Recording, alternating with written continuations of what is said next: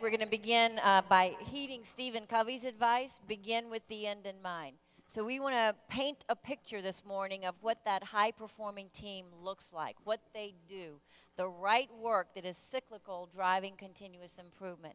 So we're going to delve into this morning the team learning process. And for the sake of this process, I want you to imagine a team of teachers. You can pick the grade level, pick the course. They could be a team of art teachers or physical ed teachers or career tech teachers or math teachers or third grade teachers. You pick the team. But the teachers on that team share content. And they deliver that content to similar kinds of kids.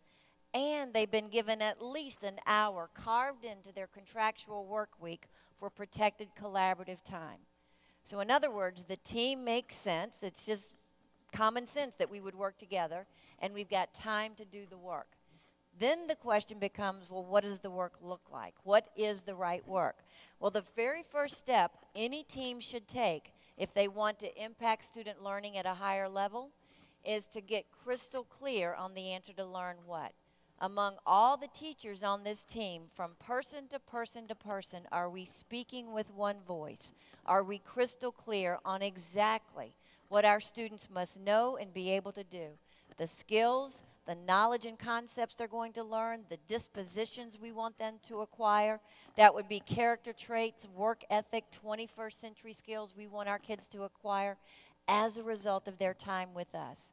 And we recommend per course or per subject of the grade level, about 8 to 10 essential skills per semester.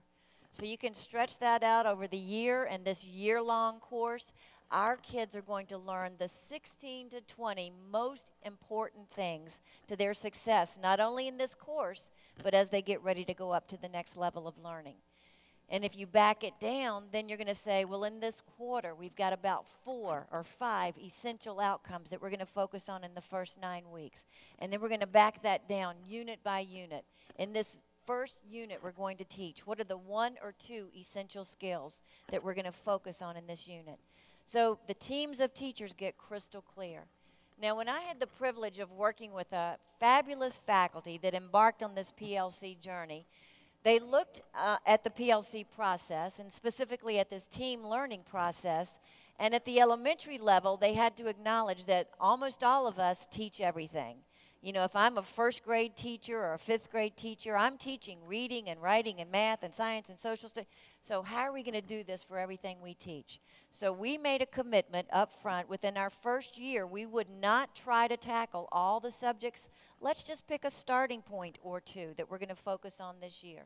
So we looked at our school data, trend data over time, and we asked, are there any areas of the content that we really need to focus our improvement efforts on? And in our school, the answer was, yep, there are 2. One was reading, and the other was math, reading and math. But our faculty, again, was really savvy, and they knew it's probably not a good idea to tackle both at once on the first year. So let's pick one of those to start with, reading or math. What do you think? Where should we start? We started with math. Not because we thought it was more significant, but our faculty thought it would be a little what? Easier to reach consensus, to agree with our colleagues on what's essential in math. And so we did start that journey in math. So first few weeks of team meeting time, they were focused on math, kindergarten, first grade, second grade, third grade. And then we had vertical dialogue. Are we building a strong scope and sequence in math?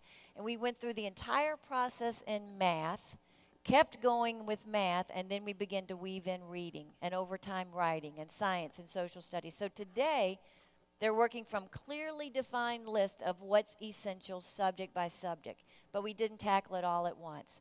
Now at the middle school level, if you're structured into content-specific teams, or at the high school level, content-specific, you can spend about the first 6 or 7 team meetings, and you should have been able to really get crystal clear on learn what with your colleagues. So depending on what level, you may take a little different approach, but the first step is let's get clear on learn what.